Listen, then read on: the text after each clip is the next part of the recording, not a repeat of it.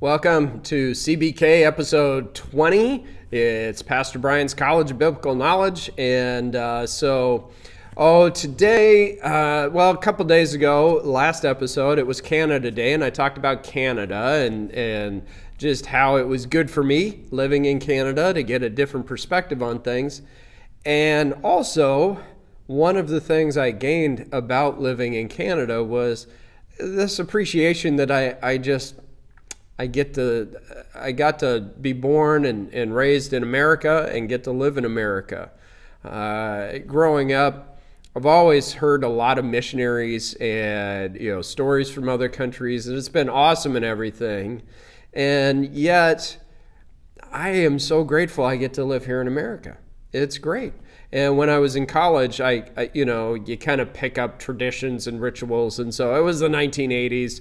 And every time I crossed the border, I would put in my cassette tape player in my car, I'd put in Bruce Springsteen, Born in the USA. Well, not every time, a lot of times. And there were times where I just, hey, let's, we go down to America.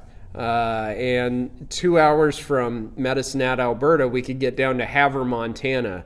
And then you could be in America. And being in America and Havre, Montana wasn't all that special, but it was just something to do. And I am grateful I get to live here in America. I'm grateful I get to live in Sweet Home, where you can have a flag in your church, and it's not at all controversial to be patriotic and have a flag in your church, American flag even. And this is good stuff because America really is an awesome place to live. You look at other countries, people complain about America, but there's other countries where it's rough. And we have this wonderful, rich tradition in our country, flawed as it is, but there are several people that tried really hard, and they should be celebrated during this Independence Day weekend. And yet, this year, 2020, has been a rough year. You know this. I don't need to go through how this is difficult. And this coronavirus thing just keeps going on and on and on. We've had unrest in our country. And I keep coming back to the Old Testament prophets. And so today I'm just going to look briefly at the Old Testament prophet of Joel. I went to school at Corbin with a guy, and his name is Joel. And so he pronounces it Joel, even though we think of it as Joel. And the more I think about it, the Hebrew pronunciation is probably Joel. But anyway, we've got Joel, and the prophet Joel, we don't know a lot about him. He just has a nice short little book, 3 chapters, and he talks about this coming invasion of locusts. And this invasion of locusts, it makes you wonder, is this an actual invasion of locusts or more of a figurative invasion of an enemy army? Either way, it's bad stuff. And you get the idea of just wave after wave of destruction taking place in their country. And as I read through the first chapter and a half of Joel, you get this sense of, this is kind of how it feels. There's this, the phrase that got used the other day was COVID fatigue, where, we're just getting tired of this. And this wave after wave of locusts being sent upon God's people. They were God's people. We like to think of God bless America and we're God's people. The Israelites, they really were God's people. They were God's chosen people. Yet bad things happened to them because they had turned from God. And in Joel, we have all the locusts coming and all of that and this invading army. And then we get down to Joel chapter 2, and it says in verse 12, "This is why the Lord says, turn to me now while there is still time. Give me your hearts. Come with fasting, weeping, and mourning. Don't tear your clothing in your grief, but tear your hearts instead.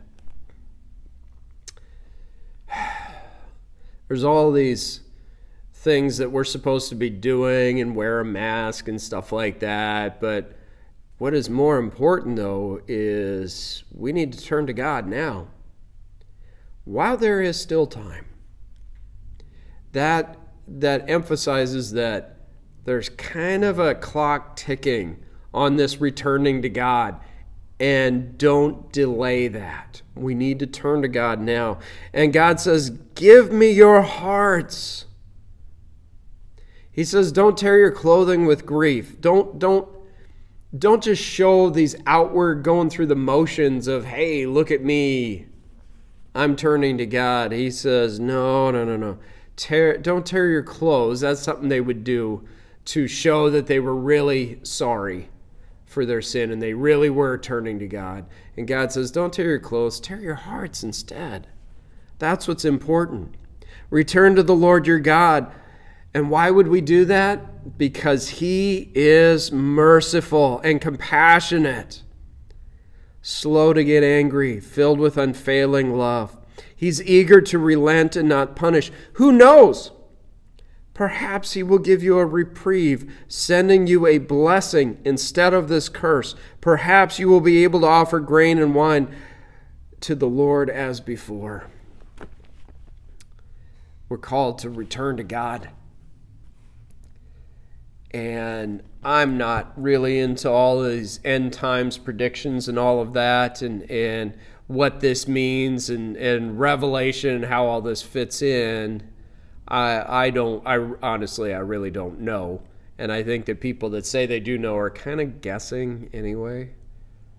But I do know that there are times where God sends difficulty to us to try to get our attention so that we can turn to Him. There's been a lot of difficulty going on in our country the last 6 months. And yet, I don't see a huge revival taking place. I don't see massive amounts of people returning to God, and that's exactly what we need. Return to God. That's the only thing that's going to save us. Oh, there is nothing that they're going to do in Washington, D.C. that's going to fix this. There was, what was the phrase I heard a few years ago? Our hope for this world is not to be found in the White House, the courthouse, the schoolhouse. It's to be found in God's house. God says, return to me. And when we look at this world and we're getting just kind of a little bit stressed, just watching all of this chaos unfolding, and it doesn't seem like there's a lot of good news, we need to turn to God. God will bless us. God is waiting for us to return to Him. And let me pray for you and pray for our country here during this Independence Day weekend.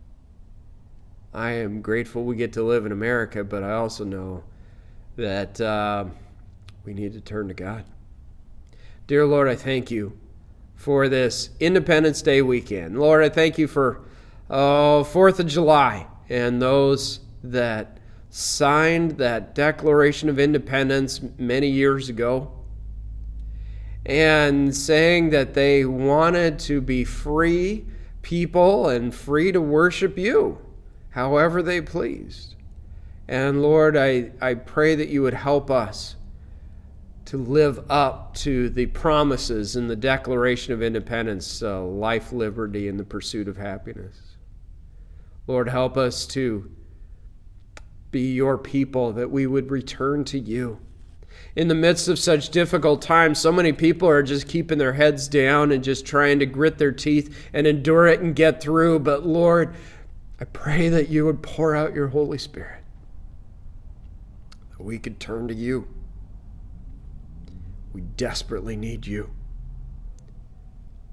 Lord, bless this country. We sing the song, God Bless America, but Lord, we pray that that would be more than words, that it would be true, that you would bless America. In Jesus' name, amen.